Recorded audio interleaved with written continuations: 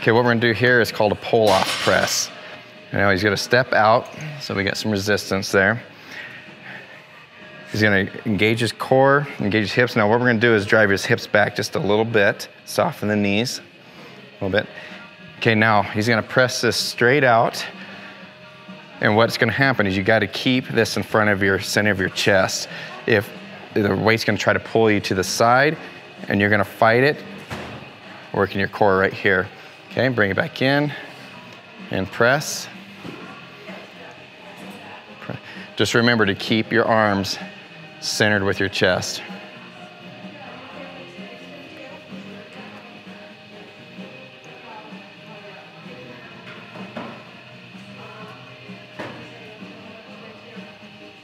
Good.